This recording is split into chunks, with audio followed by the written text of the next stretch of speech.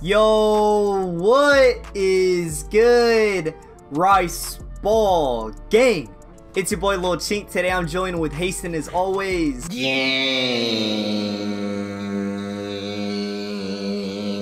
Anyway, today we do have some more Demon Slayer.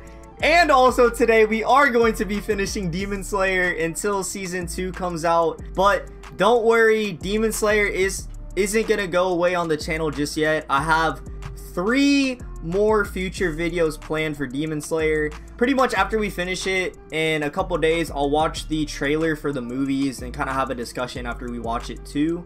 Also, I kind of wanted to do a video on like my thoughts after watching Demon Slayer. Also, like our speculations on what we think is going to happen in season 2. And also something else that I'm not gonna say just yet because I'm planning it. Something in the works. So basically what happened last time is we got to see Kanao's backstory, and it was really sad because she didn't have a name. Her parents beat her and was basically sold as a child slave.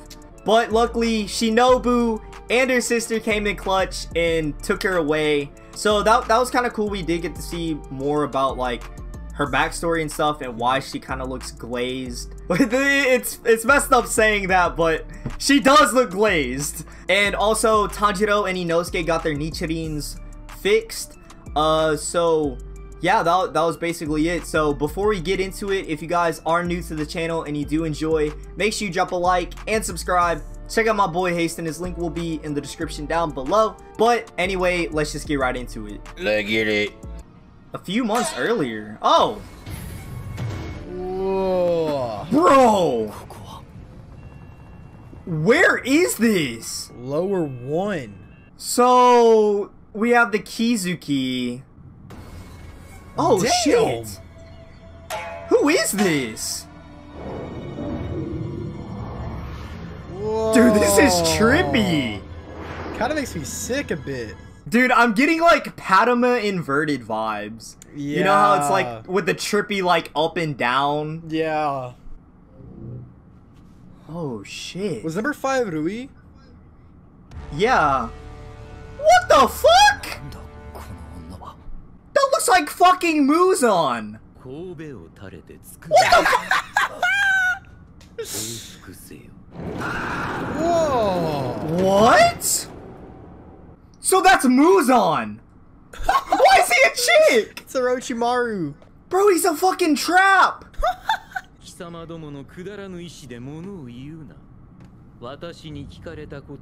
Oh shit. Dude, he's definitely angry at them for some reason. Dude, we got clowned on. Oh! Oh shit.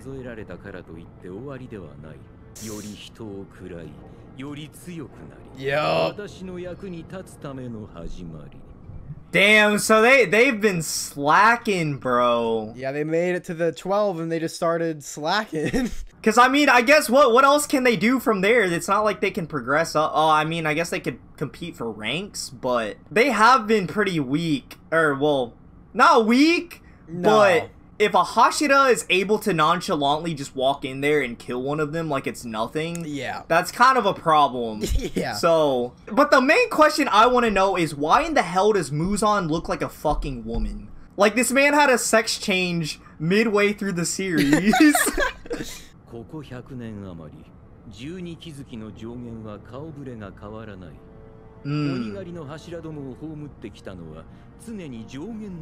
Damn. Damn. So yeah, that's definitely bad.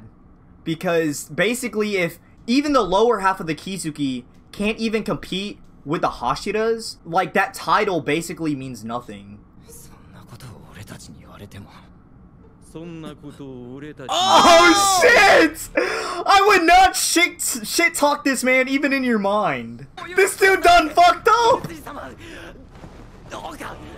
Oh! What the fuck is that? Oh! Oh shit! My camera ran out of memory card space just now. You're 128 gig? Yeah. Ew. Why does he sound like that? Raspy ass voice. Muzan kind of bad though. Oh shit! It's too. Oh! I mean, yeah, if they are running away, no shit, Muzan's gonna be pissed off. Yeah. It's either die by Hashira or die by Muzan. Pick your poison. Because basically, in a way, by doing that, they kind of are, like, defying him. Oh, shit. Oh, my God! What is that? Ew. It's like a fucking, like, Kagune from Tokyo Ghoul. Oh! And that basically proves his point right there. You do be running though. Oh my God! Oh, that's a dude! Uh-oh. Oh! Oh! Oh shit! Oh my God! Dude, this just took one of the biggest turns. Like, it was a slice of life thing, kind of like with training, and now Muzan's slaughtering everyone. Oh. Damn! Yeah! It's not like people talking or asking from him. Damn!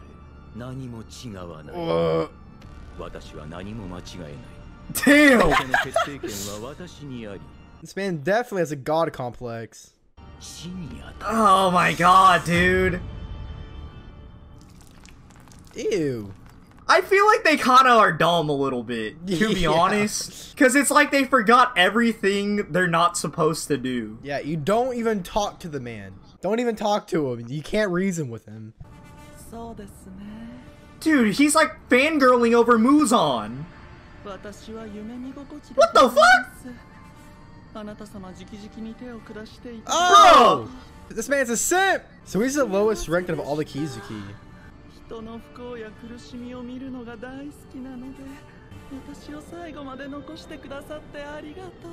I mean, although that shit is fucking weird as hell, I mean, that's probably the best thing to do for him in this situation. Yeah. Is to be like the biggest fucking simp. Yeah. Or like Muzan literally turned into Pokimane, bro. At this rate, the lower first is gonna give Zenitsu a run for his money. This man just brought the meaning of simp to a whole nother level. Oh! Oh! Oh, or did he inject him with blood? Oh! Tanjiro! Oh shit! Damn! So he just dumped him back into the city. So you know what that kind of reminded me of? It reminded me of the bongo demon or the drum demon. Yeah, was it like Tsudu or Tsuzumi or something like that? But like on a whole nother level. Yeah. So Muzan basically, I guess he has like another dimension where he can just summon them. That was fucking insane. like I said earlier, literally coming from the past like 2 or 3 episodes where it was just like Tanjiro trying to recover and gain his strength back, to fucking Muzan slaughtering the fucking lower half of the Kizuki.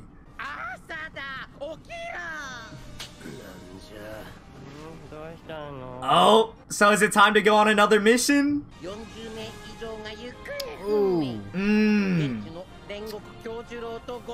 Oh, Rengoku! Bro, that means Tanjiro can actually find more about Hinokami maybe. Maybe, if you can figure out the difference between fire and flame breathing. Mm-hmm. Cause Shinobu pointed Tanjiro to go talk to him. Ooh. Oh? Hell yeah. Ooh. Uh-oh. Does he know about that? That piqued the master's interest. Ooh.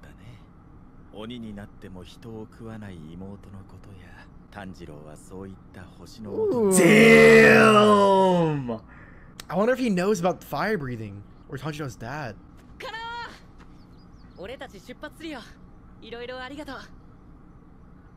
Aww. She's still not speaking.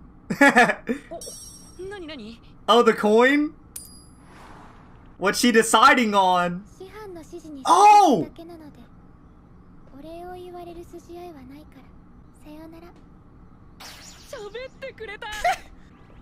Look at his face.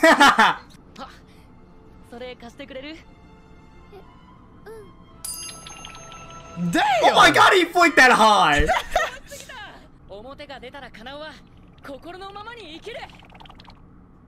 Oh shit!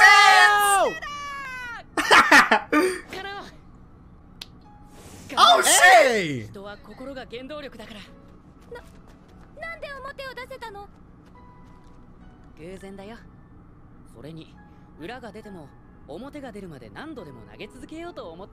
Damn! Oh shit! Bro! Her eyes flashed. Like, it looked less empty. I ship him, bro. Yeah. I mean, that's his only option, to be honest, from who we've seen. I'm not saying it's a bad choice or anything, but I see. I could ship that. I could ship that. Nah, bro, that was wholesome. Cause you know how empty she was and stuff. I think that's the first person that's ever done that to her. Like since Kocho gave her like the coin thing, everybody just always accepted that's how she was. But Tanjiro already in like less than 5 minutes changed something in her eyes that we've never seen. Yeah, because at that moment it went from emptiness to like something was there, like that tiny little sparkle. And I also like that connection too, relating it back to how Shinobu compared Tanjiro to her sister. Oh, true. Because it's like taking her decision making to a different level. Because when I think her name was Kanae, when she first gave Kanao the coin, it was to help her make like basic decisions on her own, because all her life she had never been able to make a decision for herself. It's always been for other people. But now that like Shinobu has left her sister's dream to Tanjiro, it's like he helped her progress with her decision making. Yeah, to follow your voice, to follow the heart instead. But I like how Tanjiro's like helping everyone. Like, it may seem like nothing, but it probably helped them a lot tremendously, like with their mental and stuff. Yeah, it's like indirect too. He's not even trying to. He's not like, I'm gonna help them. He's just like being himself. Yeah. Yeah, like that just shows like how good of a person he is.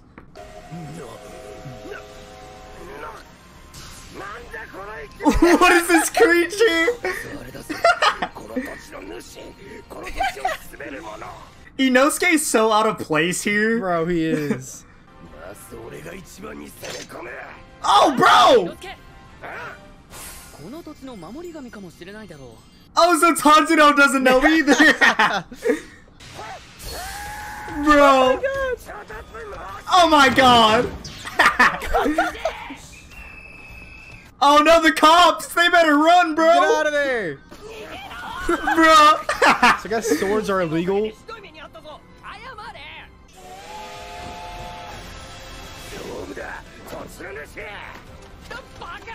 I like how he still thinks it's a fucking creature. Bro!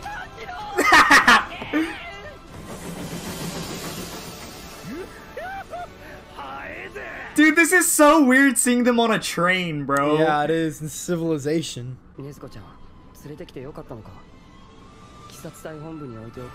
That's true. Yeah. But he doesn't want to be away from her. And it's kind of like if Tanjiro dies, Nezuko's pretty much dead, because who else is going to try to turn her back into a human? And like, I mean, you have Tamayo too, but... Yeah, it's kind of like they ride together, they die together, I guess. Damn, dude! It's so weird that we're already done with Demon Slayer, bro. Yeah. Bro, this is so... Oh, Rengoku! The GOAT! Oh, shit! Oh! Okay. Bro, why does it have to end on this, man? I know. So before we wrap up the video, I think there are some end credits too. But, man, I can't believe we're done with Demon Slayer already, bro. Like, I think we legit started, like, a couple weeks ago. Damn, so, yeah, we started Demon Slayer a month ago, bro. But it feels like we started it, like, yesterday, to be honest with you. I mean, this is a nice way to end it. Like, I would have rather it have ended like this than it leaving on a cliffhanger if it showed, like, Muzan killing all the lower half of the Kizuki. Yeah. And, like, left off on that. That would have been ass. So I'm glad they showed that first. This episode was pretty good, but now they're on this train. And I freaking love that pan shot at the end where, how Tanjiro and Zenitsu and Inosuke were on, like, the end of the train. And then it panned to the middle where Rengoku was. And then that freaking demon is on top of the train. So, I don't know if this is gonna lead into where the movie... Like, I don't know if the movie is supposed to be, like, a gateway for Season 2. Or if it's just, like, its own little deal. But I guess we'll find out whenever we watch the trailers. And also, too, I don't think I'm gonna react to the movie. I might, if you guys want me to. But if I do, I'll probably split it up into different parts. Just for copyright reasons, obviously. But dude, this was a good episode, bro. Like, Muzan became a trap, fucking slaughtered all of the half of the Kizuki except one. I kind of like how Tanjiro got to see, like, everybody at the mansion before he left. So that was cool how he helped Kano a lot, and also the other girl. And I hope we do get to see more of Kano next season, because I feel like at one point their paths are gonna have to cross again. And also too, when Tanjiro was talking to Tomioka kind of reminds me of, like, an older brother for Tanjiro, cause I know they share, like, that bond of having, like, sharing the same teacher, but I don't know, he just reminded me of, like, an older brother for Tanjiro for some reason. Yeah, it's cool that Tomioka was the first Demon Slayer we were introduced to, when he was, like, one of the top of the ranks too.